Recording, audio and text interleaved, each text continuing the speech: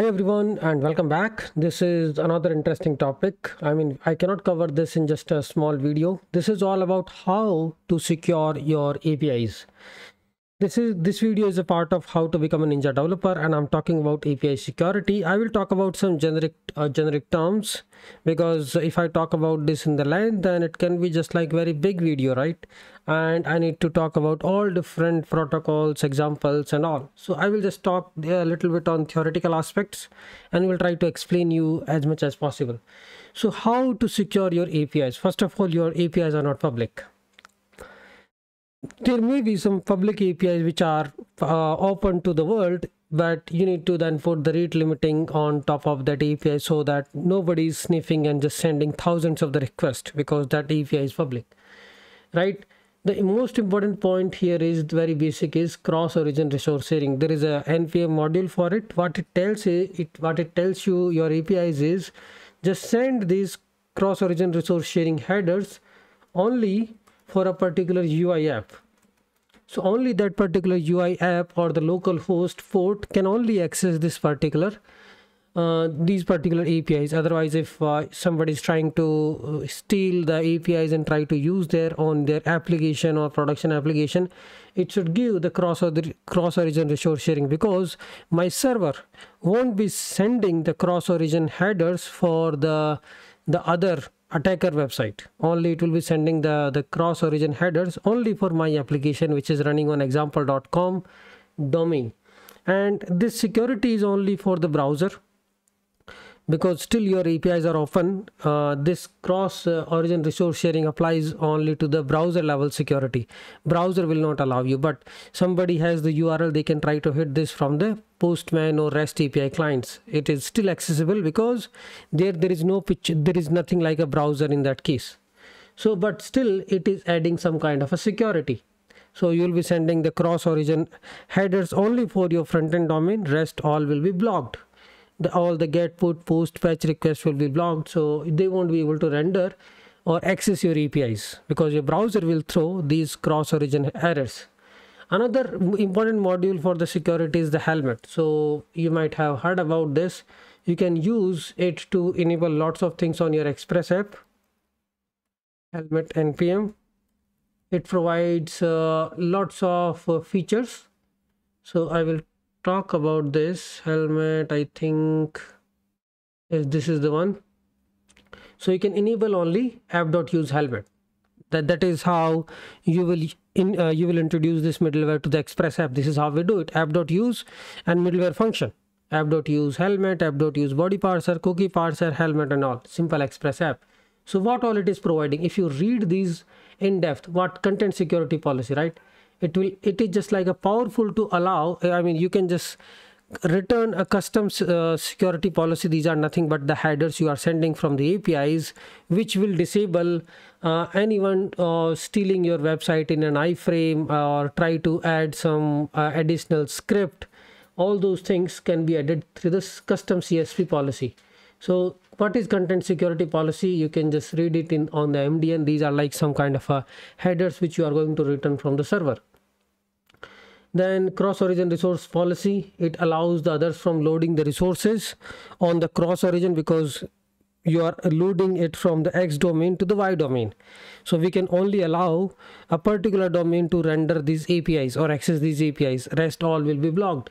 Referrer policies, strict transport security using HTTPS, and then all these MIME sniffing, clickjacking and domain policies X powered by headers can be disabled using helmet. So you can actually specify all the directives for the CSP policy, content security policy, using helmet.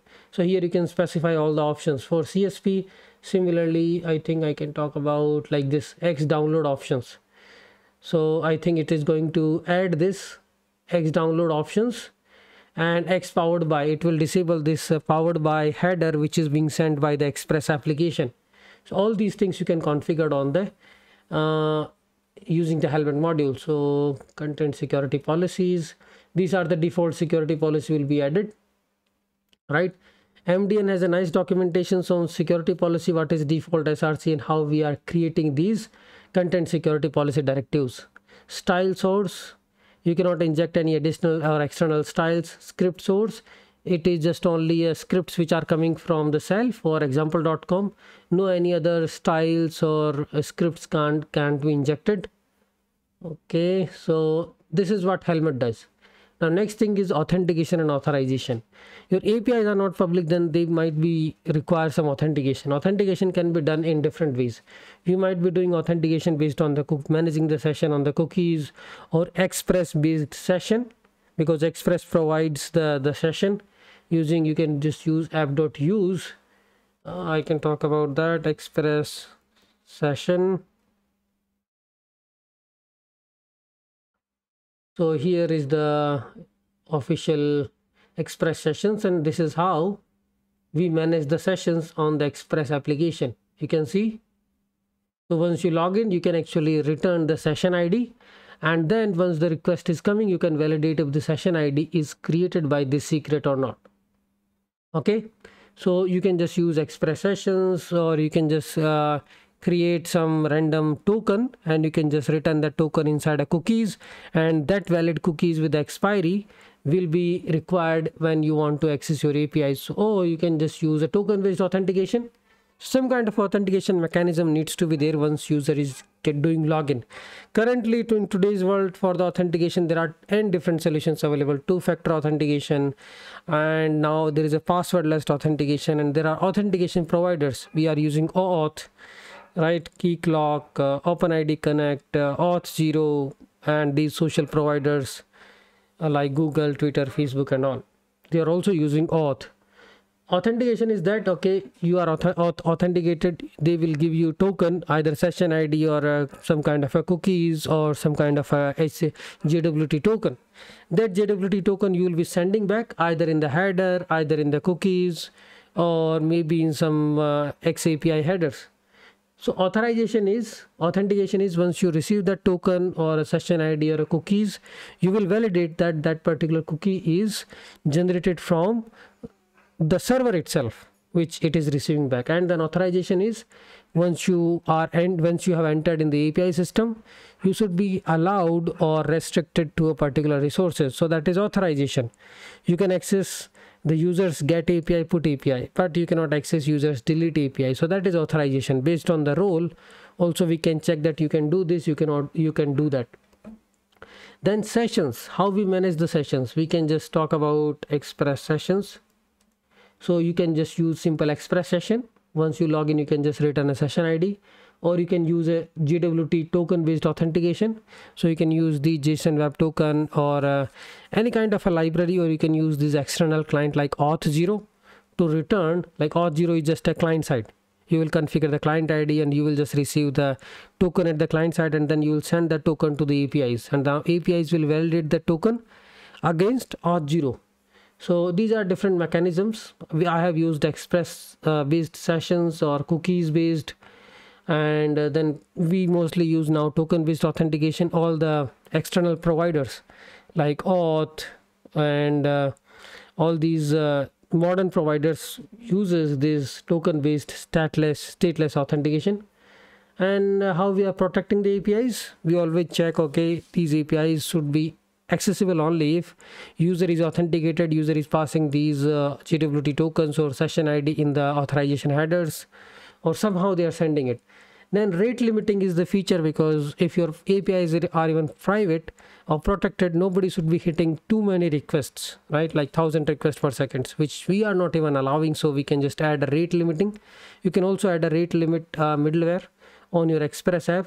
That will protect your APIs from the DDoS attack. Somebody is trying to attack and steal some information, like hitting thousands of requests and trying to brute force. So that will be prevented. We can use these for the gateways like AWS API gateway, Azure gateways. They are feature rich on these things, like securing your APIs or doing the rate limit, and all those things are available there, and allowing a custom allowing the different content type, or restricting a content type, and allowing a particular payload size. All these things are available at the gateways. And when you do the logout, always make sure that you are actually invalidating the token, invalidating the session at the server side also. It's not like, okay, you clear out the tokens from the local storage or from the cookies, and from the session redux store in the React. No, when you are doing a logout, you should clear out the session at the server side. If you are generating the token, then you should expire it. Now the important question is, how can you expire a JWT token, because that is stateless. If the token is stateless, you are just generating it and just giving it, then the token is valid till it gets expired. There is no way to expire it. So what you can do is you can store the state of each and every token which you are generating, and when you do the logout, you just mark that token expired in the database. So it won't be available till like next 24 hours till it expired, because user has already done the logout, so we need to expire the token. And when you are returning a session, like you are using cookie based authentication, then you should return the cookies using HTTP only, so they should not be able to access at the client side.